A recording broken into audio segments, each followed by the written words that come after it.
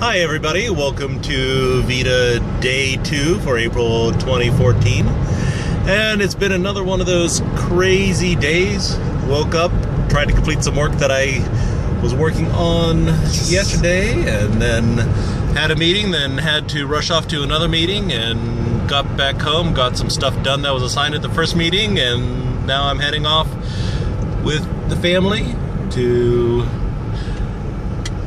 our church youth group meeting tonight.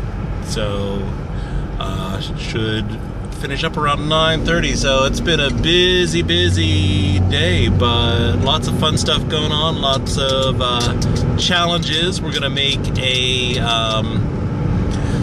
a video commercial for the youth Easter sunrise service. Hi there. And so we've got that going on. That's why those bunny ears are back there. Oh, now they're up here. Oh joy!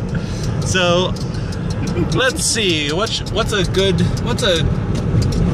good topic for the second day of VEDA? Probably. How about where do you live? Well, I live in a small town here in Ohio, and when we moved out here, it was not unusual to see Amish buggies going down the road, and now there are a whole bunch of new buildings like the Aldis, and we have our own Sheets building and all sorts of new and interesting businesses coming in. So there's a lot of talk about the area of the town that we're heading into is Hartville, and there's a lot of talk about how Hartville is changing, and it's really an interesting look at culture, because, you know, as I said, when we moved out here back in '98, there were Amish buggies that would you might see parked at different businesses in town, and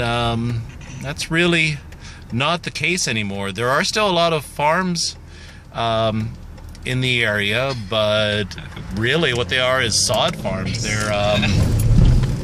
They're farms that they grow grass for putting in people's yards for new development. So it's an interesting changing environment, but I still like the fact that it has a country feel to it. And I grew up in the backwoods, so this is city living as far as I'm concerned. Now, a lot of people wouldn't consider that sort of environment city living, but the fact that you can drive 5 minutes from your house and get to a fast food restaurant, or a Big Lots, or 5 minutes, that's too far. Yeah. This is technically it's different. So anyway, so tell me about where you live. Where you at? What do you like where you live right now? Do you like the city living? This is about the only remnant. That guy there, hopefully it caught him. That guy is the only remnant of what it was really like 15 years ago here, because he was still walking all around Hartville. You can see him walking just about anywhere you go.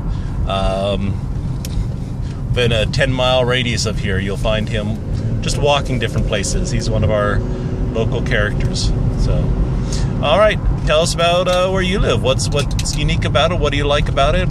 What don't you like? Is it similar to where you grew up? All right, E Hermit out.